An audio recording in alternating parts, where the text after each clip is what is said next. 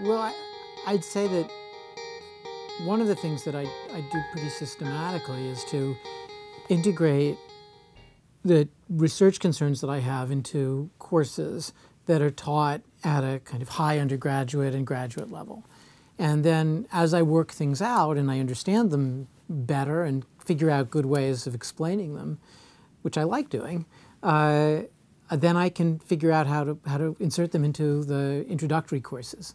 So many of the things that I teach in the Einstein Revolution course, which is a big, no prerequisite course that I teach for undergraduates in the general education program, came out of research problems that I was working on shortly before, but sort of got to the point where I could explain and illustrate in a clear way that would be inviting to somebody with no background.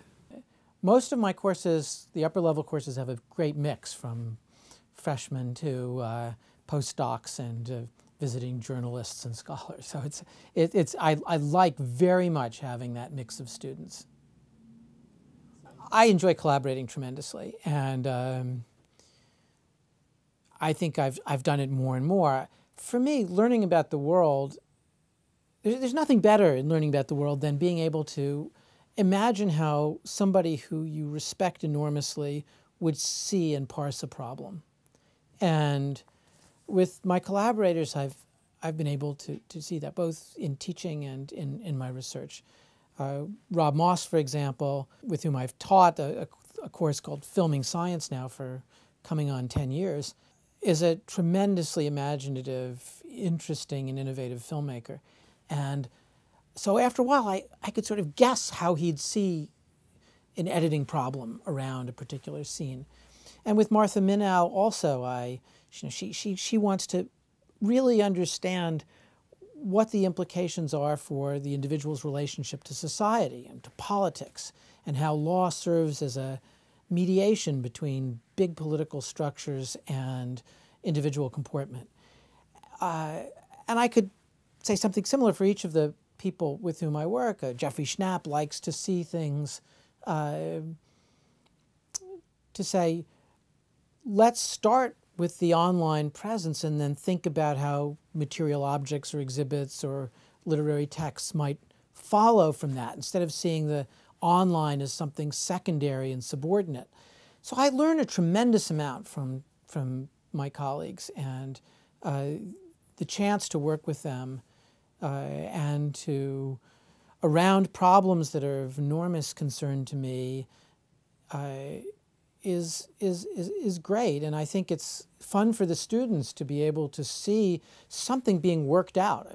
It's sort of like having my arm ripped off of my socket. You know, it's like I'm constantly being pulled in some direction because there's an idea, and he's relentless. I mean, he never stops. He never sleeps. He never takes a vacation. That's not all. That's not true. But there is a way in which he's extremely alive to the issues of whatever it is we're doing. So that can be the classroom, that can be our filmmaking. His mind is constantly working. We're on to something else. It's a pleasure to work with him. It's incredibly fun. And health begins to occupy the role that salvation might have occupied in the 18th century. So maintaining health through intervention, the identification of causes, the understanding of pathology. So you just two complete, that's why he calls this an archaeology of medical perception, because it's like different ways of looking at the same thing, right? Somebody comes in with chickenpox, what do you see?